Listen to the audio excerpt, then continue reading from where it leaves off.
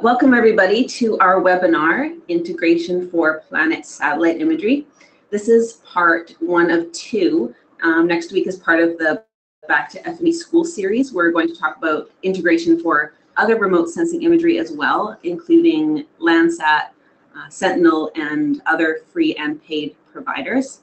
My name is Tiana. And my name is Dimitri. And we have Alex from Planet joining us from San Francisco. We've also got our remote sensing experts, Jen and Dave, on Q&A. So if you have any questions or comments throughout the webinar, please type them into the question box in GoToWebinar, or tweet them. We love Twitter. So today we're going to talk about remote sensing data offered by Planet and what you can do with it. First, Alex will take us through what Planet offers through its various satellite constellations. And then I will go through how you can use FME to integrate this imagery with other data sources. And we'll build a simple but very powerful workflow. And then Dimitri is going to show you a couple of more advanced demos, which should provide some amazing inspiration as to what's possible with satellite imagery. So remote sensing is evolving rapidly. In the last few years, we've gone from having the occasional low resolution image to continuous images of the entire Earth in extremely precise detail. And these aren't just photographs, they are, each image has bands of information beyond the color spectrum. So we can use that to analyze what each image contains. And with so much of this up-to-date imagery available, a lot of different industries are finding new opportunities. We're seeing a lot of governments, intelligence, anyone who needs to visualize resources and land use. And we're also seeing the benefits for anything that needs to track vegetation, because you can make use of the infrared bands. And this is something we're going to show you how to do shortly. So first, we're going to hand the mic over to Alex to tell us about what Planet's satellites have to offer and the applications across all of these industries. Thank you, Tiana. Thank you, Dimitri, and the Safe Software team for bringing Planet into this webinar series. We're very honored to be able to participate. I have a section that I'll talk about where we are today, as well as where the direction we're going in, and I think it'll help inspire ideas, and as well as segue into some of the cool demos that Dimitri will be showing. So the way we think of it, just to provide some context, is that we really believe that we're in this global sensing revolution. What do I mean by that? Well, for one, access to space has become increasingly easier, affordable, and there's just many more routes, diverse routes to getting into space, and that's how we've been able to really introduce a variety set of technologies and remote sensing capabilities. And then the other piece is the proliferation of sensors.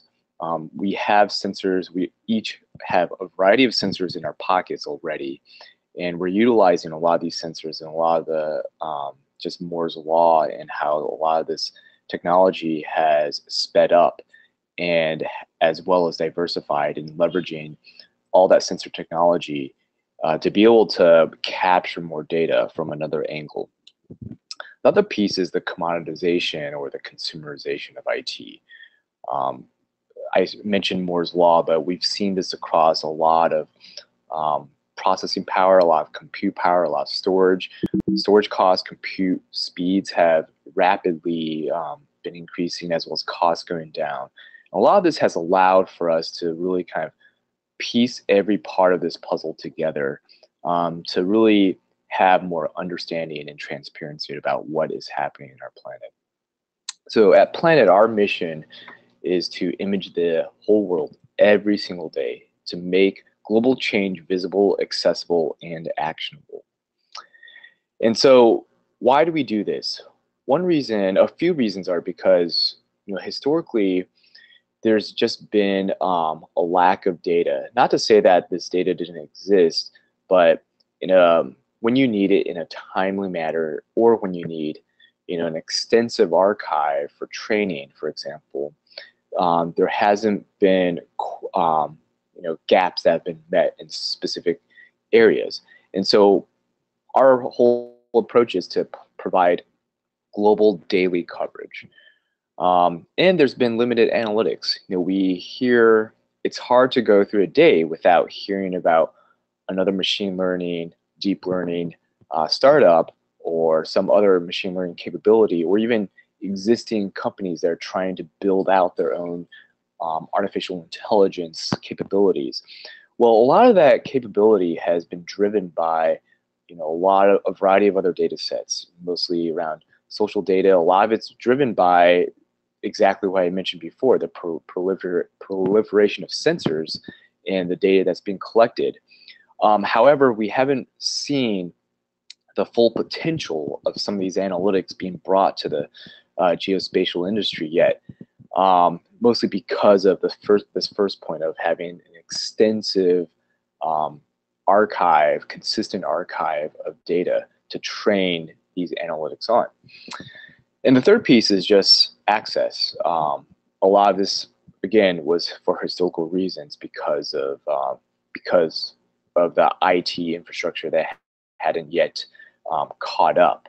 But now with the lowering costs in compute and the increase in processing speeds that allow for the access of terabytes and terabytes of data, we're seeing that access is becoming better. But these are some of the factors that have kind of infected some of the historical approaches and really kind of realizing the full potential of geospatial data. And so our whole approach at Planet is to provide global coverage. We want to image the entire landmass of the Earth. And in fact, we're actually imaging a few open water areas as well.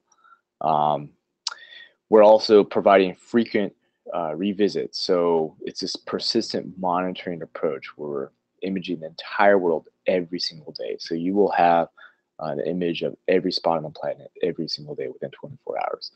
We're making it super easy to access imagery.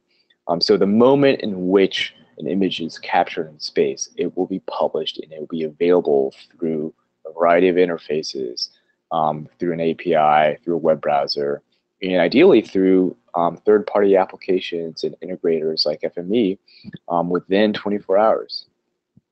And then we also have an extensive archive. So we have rapid eye imagery that dates back to 2009. And we also have a lot of imagery, a lot of archive imagery from our recent acquisition of SkySat as well. So this is exactly what I meant around having just not just this frequent global coverage, but also having this extensive archive in a lot of different locations that you could actually also train your analytics on. So how are we doing? Well, I want to show a couple videos that show our recent progress. So this is a video of our launch of 88 satellites earlier this year in February off of the ISRO, working with the ISRO team. And so yeah, that was a little bit of a fast forward video of literally our satellites being ejected into space. They hooked up a camera next to the rocket. This is actually our most recent launch, I think back in July, of about 48 satellites. We actually had one of our Dove satellites positioned to angle and basically capture repeated frames of the Soyuz rocket that was carrying more of our satellites and being launched. So that was another cool angle captured by our own satellite. So now we have 190 planet satellites, Dove satellites that are orbiting our planet. And this is just like a snapshot of visualization of kind of how they're kind of orbiting our planet. What does this look like, going into the future? So we're well on our way to imaging over 150 million square kilometers per day. So that is over more than the entire landmass of the planet every single day. So we're in the process of commissioning the remaining 48 of those satellites, basically just positioning into their respective locations, which takes a couple months. But entering into 2018, we will have achieved our goal of imaging the entire world every single day. So this is a nice snapshot of just all of the different assets, our network of constellations that we do have in space. So we have 5 rapid-eye satellites, 190 Dove satellites, 7 SkySat satellites with the acquisition of Terabella, and with 6 more to be launched later this year. So with all this data, now with our satellite constellation, we're really focusing a lot of our efforts on our platform now. So I'll talk a little bit about our platform as it is today. So this captures, all the different imagery and data that we are delivering through our platform. So in addition to Planet-owned satellites and sensors, we also serve Landsat 8 and Sentinel-2. And so with, it sounds like in the next series of this webinar, you'll be talking about other data sets. We also, it's our goal to also provide other data sets in here as well, especially some of the free ones. So we started with Landsat 8 and Sentinel-2. So you can also access that imagery. But with PlanetScope, SkySat, and RapidEye, it's 4-band imagery, medium resolution for PlanetScope and RapidEye. RapidEye has, in addition to RGB and near-IR, they also have red edge, primarily for precision ag. And then for SkySat, it's a sub-meter resolution, also 4-band imagery. Some of the features that are available in our platform today is, it's primarily designed for search and discovery and querying our data. So you can add filters, you can save specific searches relevant to your AOI, you can compare imagery over a time series. So it's mainly designed for kind of that querying and access of imagery. And that's the first set of challenges we really wanted to solve with our platform. With the data, so in addition to the imagery itself, the image items itself, we also provide base maps.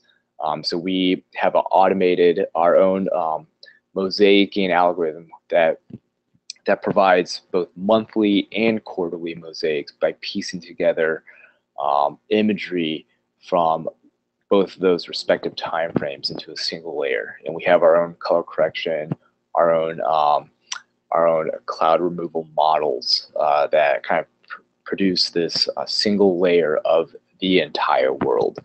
And if you go into the Planet Explorer, which I'll show a quick screenshot of in a couple slides, you can actually see all of our quarterly and monthly mosaics, and that's openly available that people can kind of just kind of browse around. And you'll notice that we also have August monthly base map already in there. So this is again a completely automated approach, which is what allows us to quickly and efficiently not only stitch together and mosaic all that imagery, but then make it available. And then with each imagery asset that we collect, every imagery product that we collect, we also provide a variety of assets. So not only do we provide a visual image of that imagery item, but we also provide an analytic version that includes all the additional bands, UDM, unusable data mask, to basically, if you wanted to quickly remove and spatially have a spatial representation of clouds or maybe anomalous pixels, that will all be captured in that mask. We also provide a basic format of our imagery that's a less rectified, unrectified version of our imagery, where if you have your own orthorectification algorithm, your own color correction process, your own dim models that you want to bring to our imagery, you're welcome to do that, and you can access that format as well. So these are just quick examples of a false color composite layer on top of utilizing our near IR capability.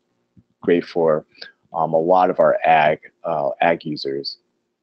And then a spatial representation of the unusable data mask. So it's a raster geotiff that covers that outlines the clouds that we detect, as well as any anomalous pixels.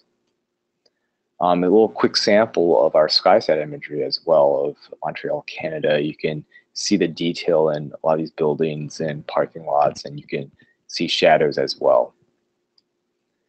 So our whole system right now is built and designed for scale. So all the way from our satellites in orbit to our ground stations. We have approximately 25 ground stations around the world, which is what allows us to frequently downlink all this imagery and then publish it to our API. And so right now we're publishing about over 1 million images per day.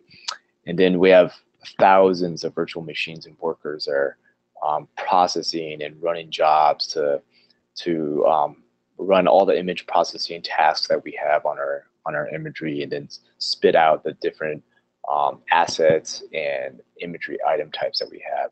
So we're processing and publishing over 10 terabytes of data per day.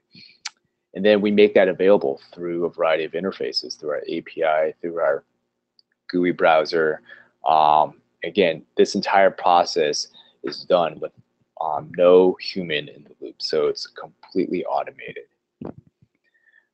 Some examples of some of the image processing that we provide, and this is all available in detail in our documentation, but we provide flat field correction, radiometric calibration, orthorectification, color correction, as well as the publication of all the variety assets and imagery types. I mention this because it leads into the direction that we're going in our platform, and I'll get to that in the next few slides. But I wanted to tease this this layout here because this middle part is where we're creating and re-architecting a lot of our platform to have a lot of these image processing tasks as operations and jobs that are supported by this new platform that can also in the future support other kinds of analytics.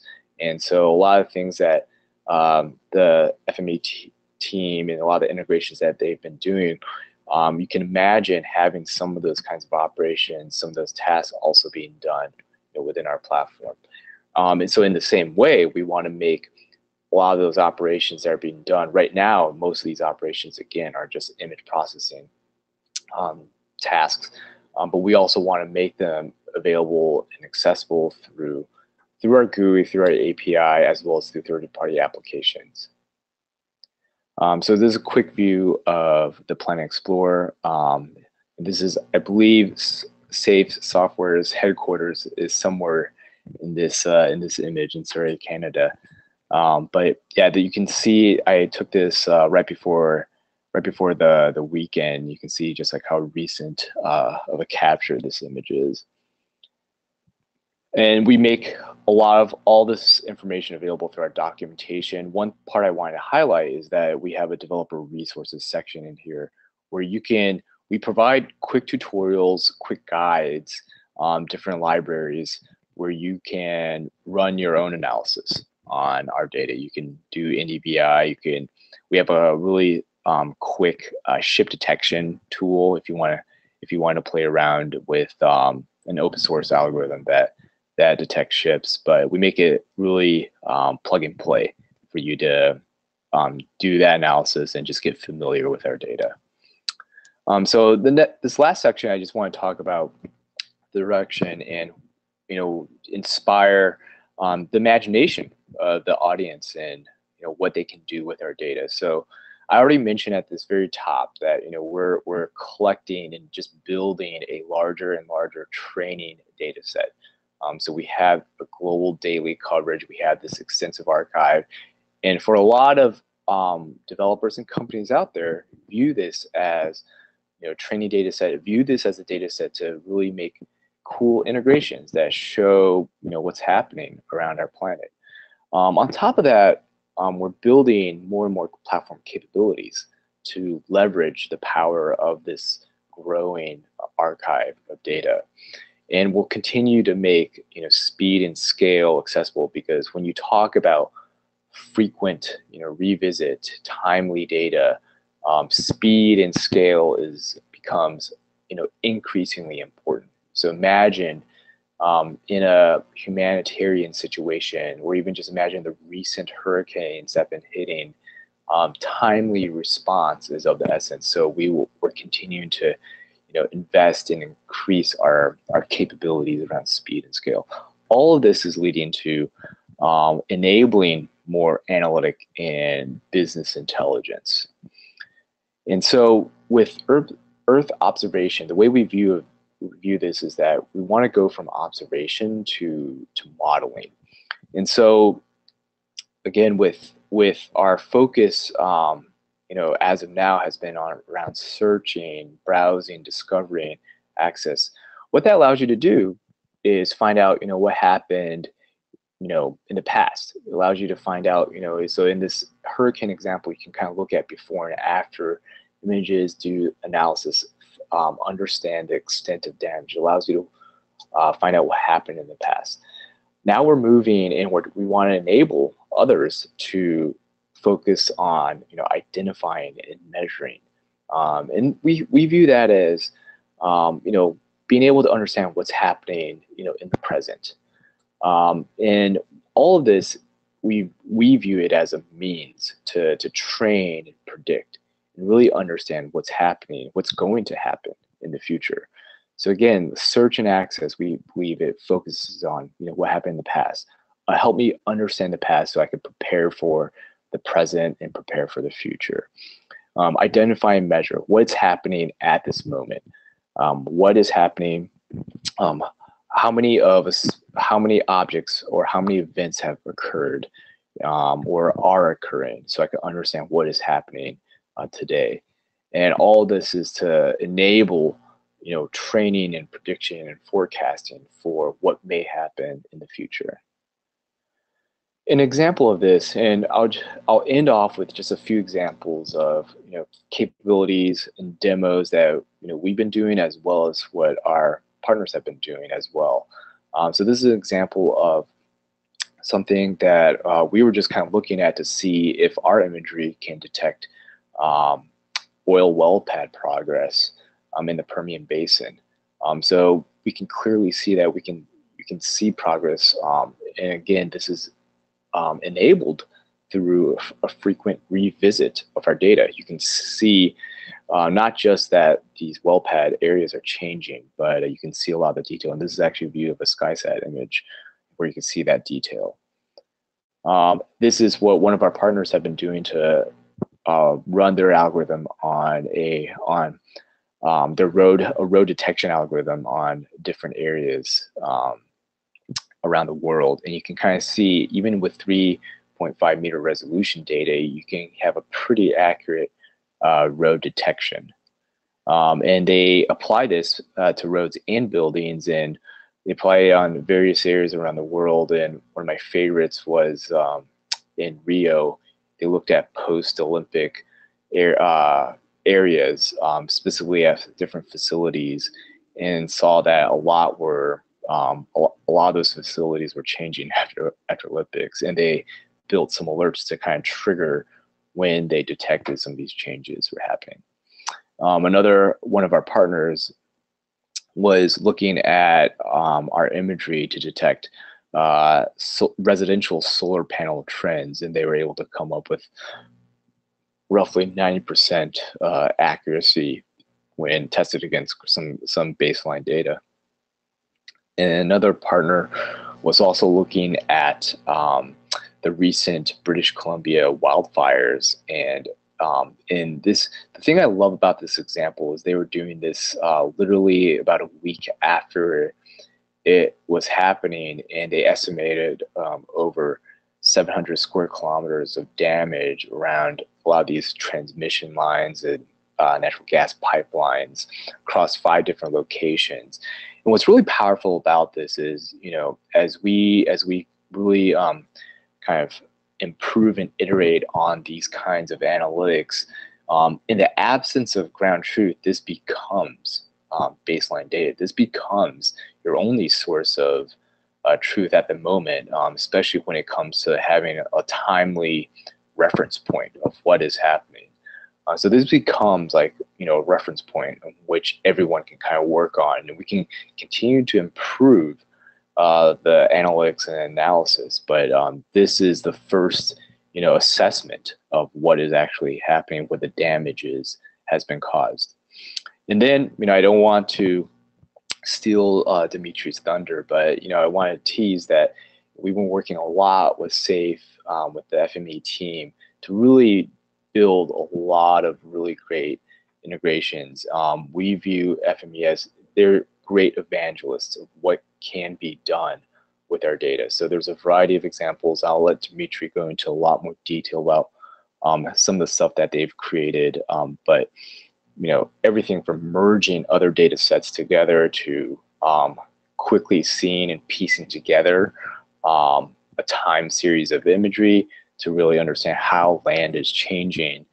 Those are all great examples of what the team has been doing to really showcase not just the FME, the power of FME, but also what a lot of these data sets can do when you merge a lot of data together.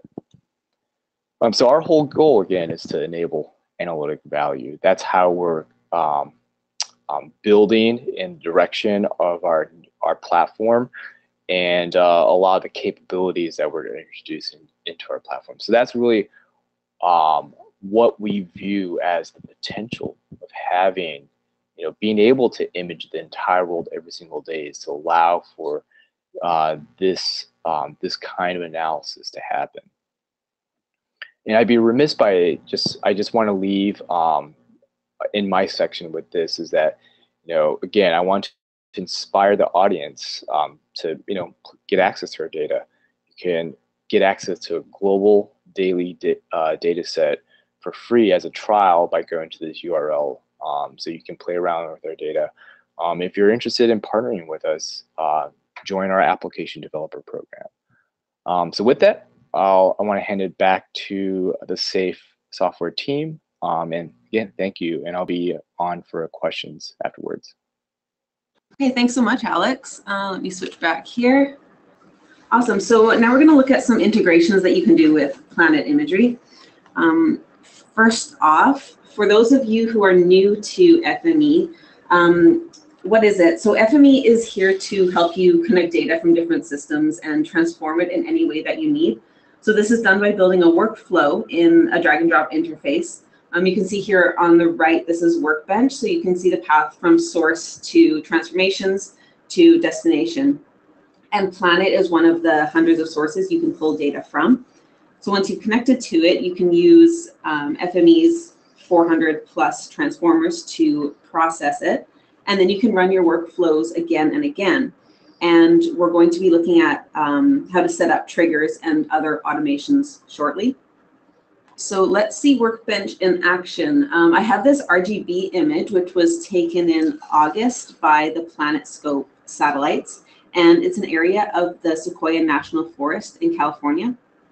So the problem is that it doesn't tell me much about vegetation or elevation or anything. I can make some guesses, but I'd like to have a more accurate model. So what I'd like to do is process the bands so that we can see the vegetation as a near infrared image. And then I'm going to get a digital elevation model of the same area and combine these so that I get a 3D model of the landscape. So my goal then is to build a useful 3D model from raw satellite images. The workflow has to get these images from Planet, combine the bands to give me a near infrared image, get a digital elevation model and convert that to 3D, and then combine the image and the 3D model. So let's move over to Workbench. So the first thing you do is pull the Planet imagery into your workflow. If you type anywhere on the canvas in FME, it brings up what you want. So if I start to type Planet, it'll give me the Planet reader. So you open the parameters to specify what you want to get. It's first going to ask for my API key. So I'll enter the free one that I got when I signed up for my Planet trial. And then item type, I will get a PlanetScope ortho tile. assets. So I want a 4-band image that has the infrared band. So I'm going to get analytic. And then the date range. My image was taken in August from the 1st to the 15th. So we'll choose that. JSON I won't use here, but you can use it if you want to make advanced queries, like to filter for cloud coverage or empty pixels. And then the last part we care about down here is the search envelope. I entered these earlier and just clicked save as my defaults to save a bit of time. But this is an area over the Sequoia National Forest, the same one that you just saw in that picture.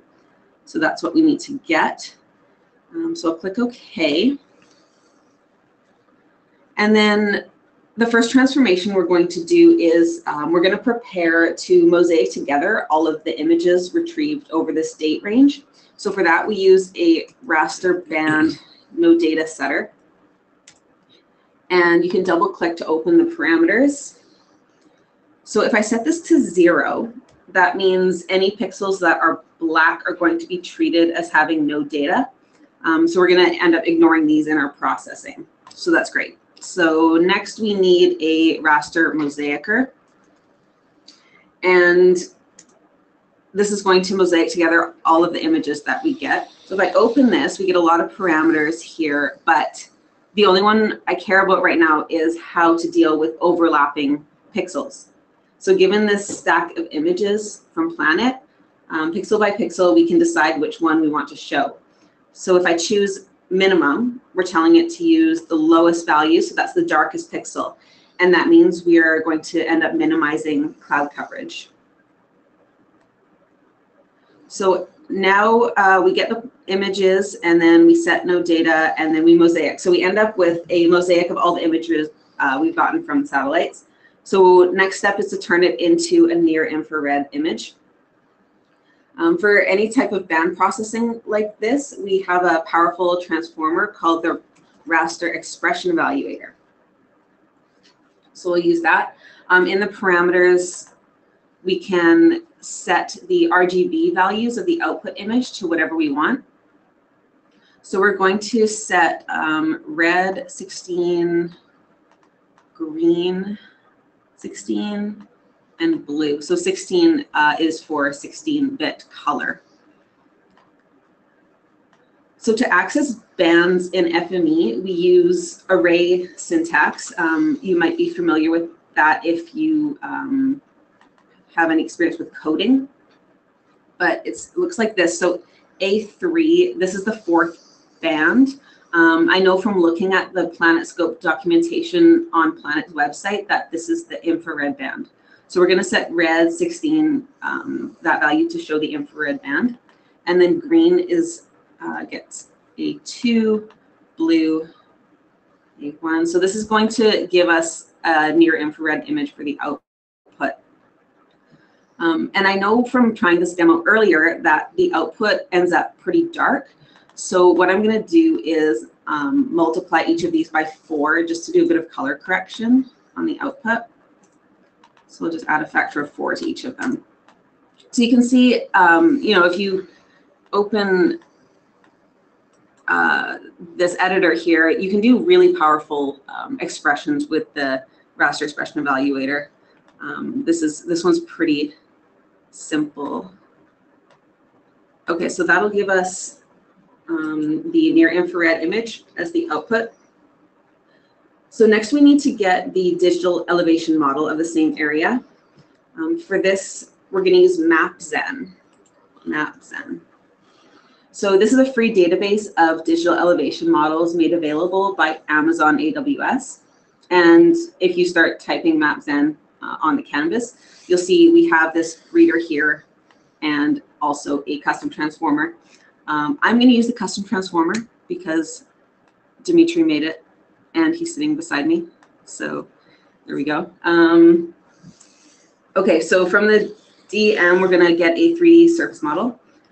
This is just a matter of adding a surface modeler, and that's it. So Ebony's going to do the work for us there. So that connects to point lines. Okay. So now up here we have a near infrared image, and then down here we have a 3D model for the same area. So the final step is to drape the image over the 3D model. And, oh, thank you. Yeah. So yeah, this just automatically connected to the rejected port, which is not good. I want it to connect to the output port so that we actually get some data coming through there. Appearance. Oh my God, I can't type. Setter. Okay, there. So this sets the appearance of a geometry object. So I'm going to put the raster through appearance, and then geometry gets the tin surface. Finally, we specify the output. And we could write to PDF or OBJ or whatever we want, but in this case, I'm just going to connect inspector, and this will send it to the FME data inspector so that we can look at it and pan around and see all the values. So this is our entire workspace here. Let me run that so it can go in the background. So basically, we're getting all the planet images over a date range, setting no data values so that we ignore empty pixels. We are mosaicing all of those images together into one big, nice square. We're making a near infrared image. At the same time here, we're getting a digital elevation model from MapZen of the same area. And then we're converting that into a 3D surface model. And then we're draping the near infrared image over our 3D model. And then we're sending that to the data inspector. Look good to you, Dimitri? Okay, he's nodding, yes. Okay. I think while this runs, I'll give it a second. So FME and Planet will cache images if you ran it recently. I ran this yesterday afternoon, so it should still be cached, I think. Yeah, but it does not look like it takes it from your cache. So it may take a while. Pulling it from the cloud. Yeah, so downloading images from Planet takes some time. So activation time and on the Planet side, and then the actual download. Once you do it, once FME does it, it caches it locally. So you can rerun the workspaces without using your quotas against Planet servers. So you will be just using your local copy. So, but it looks like today we are downloading the new imagery. Okay.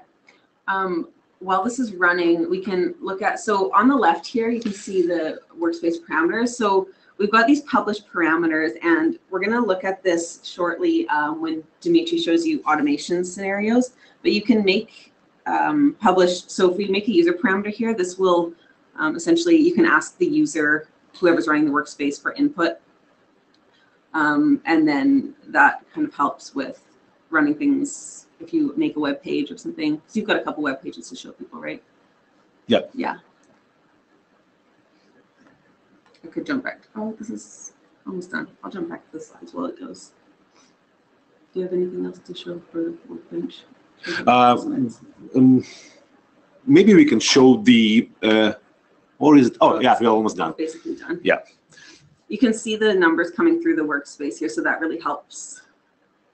So there were 8 images downloaded from Planet, and then that went through, and you can see after the mosaicer, I have 1, which is the intended output. And then here I have my digital elevation model coming through, and then now it's setting the appearance on that. And it's doing some intermediate processing in the log window down here. You can see what's happening. So it's almost done. And now we're looking at the data inspector. That is tiny. Let's make that a bit bigger. Okay, so this looks a little bit more helpful in this image. I can see that the landscape is still pretty dead, but maybe not quite as dead as I thought, because the red all shows me that there is some vegetation in those mountain ranges somewhere. Oh, it's being glitchy. Anyway, so yeah, you can see there's a bit of vegetation going on. The 3D-ness is really cool. I can see how high the mountains are. So yeah, pretty cool. And next week we will be talking about vegetation and its health and why red represents healthy vegetation. So please don't forget to join us next week. Yeah. So now that you know how to use Planet in FME, You can start to imagine all the possibilities. So you can create up-to-date satellite maps that use the latest imagery from Planet. You can pull in any other sources like 3D models, GIS data, live feeds, whatever you have.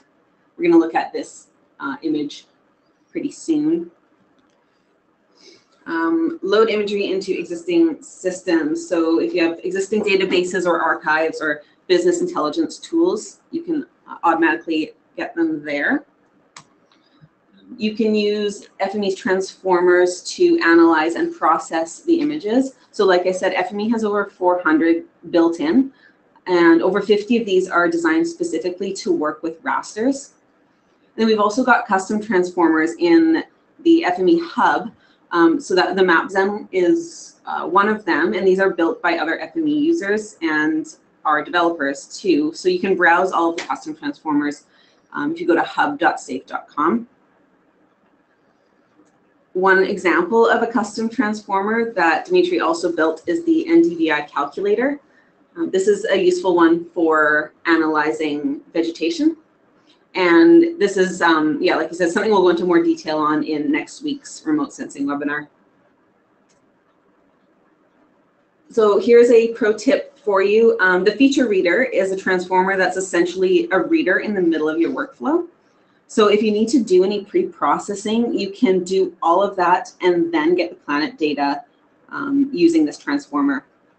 So for example, you could get parameters from the user or build a JSON query or read a GIS boundary and then pass it into the feature reader and get Planet images based on those parameters. So instead of typing the coordinates, as you saw in Tiana's example, you can make your geometries to define what should be downloaded. So in this case, you just type the name of a county and its geometry will go to Planet servers and read the data for you. And in this example, you can see two feature readers. So you saw a variety of products delivered by Planet. So first we try to read Planet scope data, and if there is no luck, we don't have anything on that date, we can try reading rapid eye images. And you can imagine we can expand this example. So just fall back if you don't have any rapid eye imagery, read Sentinel or Skybox. If nothing helps, then well, try reading Landsat, and after that, well, okay, try maybe next day. So that's how it may look like with feature readers. Yeah, so let's use what we know about the feature reader and awesome transformations available, and we'll build a really powerful workflow. So should I make you the presenter now? Yeah, okay. Yeah, let's do that. Okay. I would like to show you this example I worked on recently, where I made a georeferenced video on top of Planet basemap, and you can see. So I can pan and I can zoom and see the video running on top of the basemap. So and why I like this example, we can see how the vegetation changes from its state in January as the year progresses to August. And I never saw California green because I always go there for the conferences in summer. But yeah, that's an example. It takes about 100 transformers to make this one. So it's a pretty complicated one, but I think this is really, really impressive. And you can imagine some interesting scenarios with this video. Imagine any, humanitarian situation or a disaster or construction site, over a period of time. Shown on the map like this.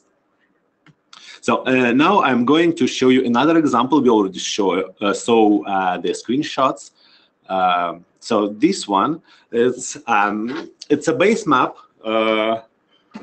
your own base map, which combines both the Planet imagery and vector layer rasterized on top of it.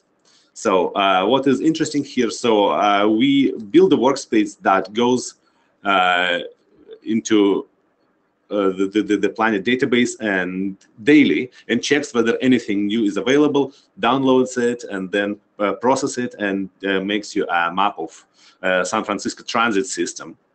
And it can be available for you, well, as soon as something new arrives, you can update your data. So I will show you the workspace. So here it is. So here we try to read, as we already showed you, the area over San Francisco, the bounding box. We try to read PlanetScope images. And then, as I explained before, if we don't have any PlanetScope images, we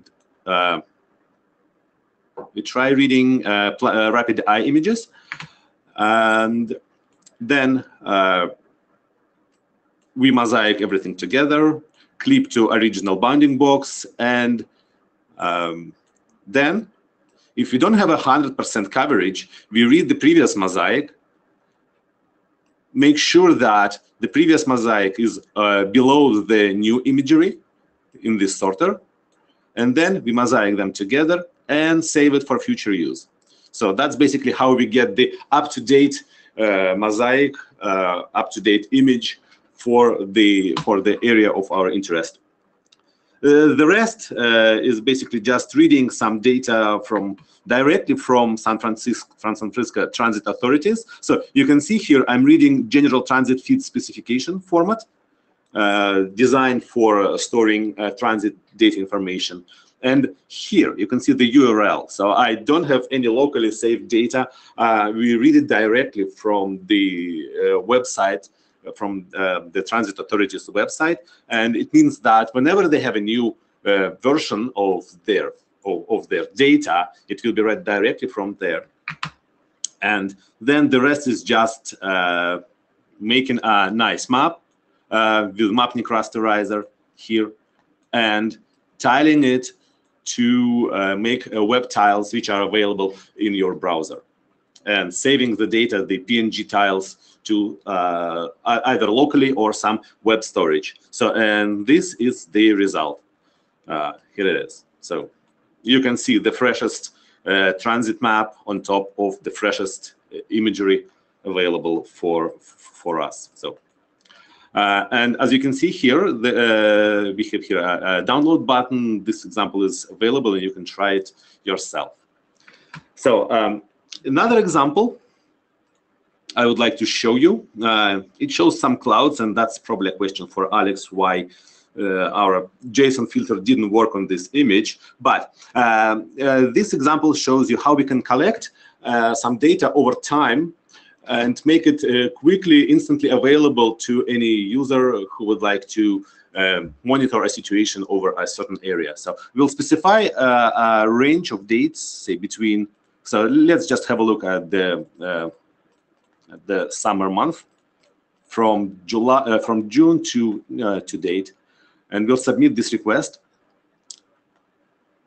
and get back this page with all the imagery available throughout the summer with the dates. And now we can compare two images together. Let me take maybe this one, the September 1st. And by the way, check the dates. So September 1st, August 31st, August 30th. So it's not daily coverage just yet, but we are getting really close to that. And then don't forget that sometimes we have clouds over our areas, over our planet, and maybe we just didn't have any images available with no clouds. So I can compare how the vegetation looked like in, say, end of July. So here I have two representations. Do I? Yes. And you can see my slider here going back and forth. I also can change the representation to infrared. And you can see what the healthy vegetation means. In infrared, it's much brighter red. Or you can switch to NDVI and compare these images. Or you compare NDVI versus NDVI and see where everything is going. And we have to give a shout out to Greg Patterson, right, for the script for the slide script. Yeah. So thanks, Greg. Yeah. So, and I'm going to show you the workspace for that, which looks maybe a little bit scary for data collection, but it's really a pretty simple once you know how it works. Here we just decide what we really need, whether the cloud coverage and data coverage satisfies our conditions, and then we download the visual assets, RGB images here, and analytic assets, and build several products. Just keep a simple RGB image in this stream. Then we make an infrared image either for RapidEye or PlanetScope, because RapidEye has 5 bands and PlanetScope has 4. So that's why I need 2 different expression evaluators. And here I make an NDVI index. And then all of that goes to S3 folder on Amazon. And I will show you the folder there. So this is how it is all stored on Amazon. So those are just PNG files with URLs, and you can very quickly access them just instantly. You can see how quickly everything changes once I click on these buttons. So, and you can monitor the situation and make some estimates, or you know, maybe some analysis based on what is going on with your crops, with your fields. So the page that actually delivers this is much simpler. So that's the whole workspace, where basically I just go to S3 storage and list all the files, all the available files, and build an HTML page in here. Just create an HTML page, which then is delivered to you in your browser. So this is a workspace. You can see it here, FMW extension. If we go back to this example, we don't see an HTML here. It's not an HTML page. It's a workspace that shows you as an HTML page. And here we see our published parameters. So show me everything from this date to this date, and we get this page is generated by the workspace and streamed back to your browser. So awesome. Yeah, I think now we can switch back to our slides.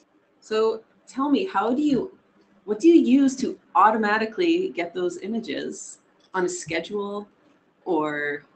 Yeah, so basically I take this. No, that was supposed to be like a 2-word answer. I use FME Cloud. Yes, this workspace lives in FME Cloud. Mm-hmm. And I create a schedule to run it daily, and it runs daily, and basically it keeps filling my database with new imagery every day. Mm-hmm. So yeah, for any sort of automation scenario, we have FME Server, and you can deploy FME Server on premises or in the cloud. And if you're deploying in the cloud, that's what FME Cloud is for. So I just want to show you a couple of scenarios here. Oh yeah, so if you publish remote sensing workspaces to FME Cloud, you're going to get better performance. The idea is that you should do your processing close to the data. So for satellite imagery that's stored in the cloud, it makes sense you want to run your workspaces in the cloud as well. Yeah, so just a tip for performance gains there. So a quick overview of some automation scenarios you can set up with FME Cloud. Scheduling, like we saw, you can deliver images on a schedule or update a background map at regular intervals. Triggers, you can set up a trigger, say with Dropbox or email, to launch an action whenever new images are available. And then we've got notifications. You can check if new images meet your requirements, like the percentage of cloud coverage, and then send a notification. So whether you're sending over email or Slack or Twitter, even to your Apple Watch, we've seen that. So you saw in the transit map example, this was an example of pulling images on a schedule as well as in response to a trigger. And then the actual FME workspace was an integration with a live GIS data feed. So this URL here, can people actually go to that to take a look at it? Yeah, so that's a short link, fme.ly/sftransit, if you want to play with that. And then you saw the visual analysis example too. You can yeah, you can easily build a web page for your end users, so they can pull images on demand whenever they want just by going to this web page that you build. So in FME 2018 beta, in the FME data inspector that we used earlier to look at the output data, you'll be able to see your data over a planet base map. So right now we've got options like OpenStreetMap that you can use as a background. In 2018, you'll actually be able to use up-to-date images from Planet. So we're pretty excited about that. And yeah, that's it. So in summary, to use Planet imagery in your workflow, just start typing Planet on the canvas and put down a Planet reader. You can also use the feature reader if you want to do pre-processing. Either way, your parameters are going to look something like this, and you'll be able to specify exactly what you want to get. Add transformers like the raster expression evaluator or anything else that starts with raster. Just start typing raster and you'll see to process and analyze the imagery however you want. And deploy your workspace to FME Cloud for good performance. And if you need to configure your workflow to launch automatically on a schedule or in response to an event. So this is how you can make your workflow available to end users. So hopefully these demos inspired you as to what's possible and gave you what you need to know to get started. If you don't have FME yet, you can get it for free at safe.com/trial. And then we also have a home license if you are using it for non-commercial purposes. And then if you don't have an API key from Planet yet, you can also get that for free at planet.com.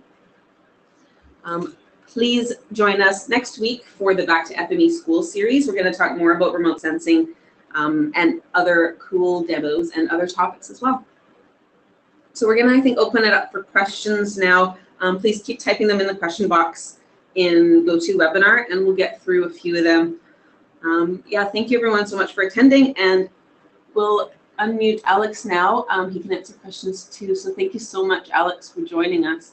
Let me just unmute. Wait. Thank you. Yeah, thank you all for having us. Awesome. Okay, so we have a lot of questions here. Okay. Yeah, I've been trying to answer a few of them through the chat. One question around ocean data. I'll just address that over the mic if that's okay. Yeah. Yeah. So the data itself right now is not required, or it's not acquired by request. We're slowly rolling that out in specific locations, mostly around popular ports or kind of like targeted areas of interest. But it will eventually be rolled out across all regions, all coastal areas. The geolocation accuracy right now is roughly about a 10 to 30 RMSE, sorry, and but we are improving that accuracy as we kind of hone our techniques around open water rectification. So it does require obviously a very different rectification technique than for land, but we're basically, it's an area of like research, but we are kind of rolling that out across different coastal areas. So if you're interested, feel free to reach out to me. I will type in my email in response to your question. Yeah. Excellent, thanks. What else can we answer here? Dimitri, please share the shown workspaces. Yes, we are going to share the workspaces afterwards. So you'll see in a follow-up email, we'll share the... Yes, we will share the workspaces, except the video one, which I also will share, but a little bit later, because I'm working on some really cool video examples right now. Or if you talk to me directly, I can share it instantly. Yeah, but they're just not as simple as the other ones. Was this one answered? Does PlanetScope capture and store images of areas regardless of cloud cover? I think it... Yeah, we just saw an image with cloud. Yeah. That's why you need the filters, the JSON filters. Yeah, we do Yeah. capture and store everything, but if once it exceeds a specific threshold, mostly if a certain percentage of the entire scene that we capture has exceeded a certain threshold, and also we apply a score per pixel of every single scene, of whether it's cloudy or not, or usable or not, which is what we use to generate the unusable data mask. If it exceeds a certain threshold, then we decide not to publish it. But most of that, a lot of that imagery is published. So the perfect example of this is if you look at, more recently, if you look at areas in Houston or in Florida during the hurricane, we didn't have imagery published right during the hurricane because most of that area was just cloud, like every pixel was cloudy during that time. So we have plenty of before and after imagery, but in the climax of that hurricane, when every pixel was virtually cloudy, we didn't publish that imagery. We do capture it, so if we needed to go back and for whatever reason to pull that imagery, we can publish it. We just have to essentially adjust our filters, our pipeline filters. I think someone was asking, someone was asking about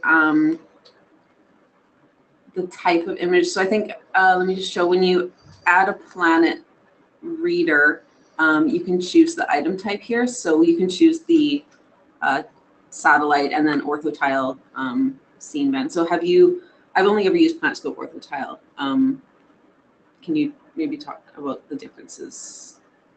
Yeah, the orthotile is, we basically take our scene imagery, which is what the frame imager and our satellites, they capture it as a strip and they break it up into individual scenes. So the 3-band and 4-band scene, which is about 24 kilometers by about 16 kilometers, that scene is the original kind of capture of the imagery, and then we reframe them into the rapid eye UTM grid system, and so that's what we use to generate the orthotile item. So for those who are familiar with it, the reason why we did that was because a lot of our users, a lot of our customers were familiar with the rapid eye orthotile, the UTM grid system. And so we took a lot of our scene imagery and then just reprojected it onto the orthotile format. But the data itself is the same. Okay. Yeah. So we see a lot of questions coming. So if you don't get a response right away, we will follow up and you will get the answer later in an email. Yes.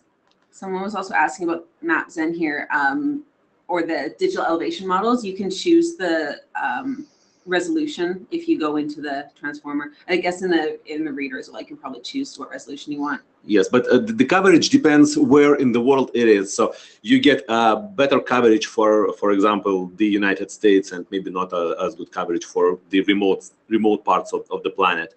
But it's a free data set available through Amazon, and you can just go and try it using either this transformer or our new reader, recently added reader, and see how good the coverage for the area of your interest is.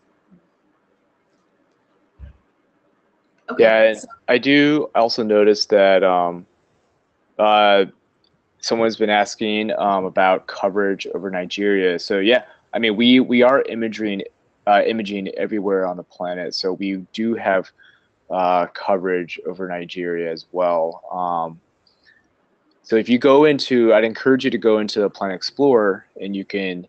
It's a quick way to see where we have, coverage. And so I'm quickly just searching right now, and I see that we have imagery as of a couple weeks ago, or a couple days ago actually. So yeah, we have imagery over all parts of Nigeria.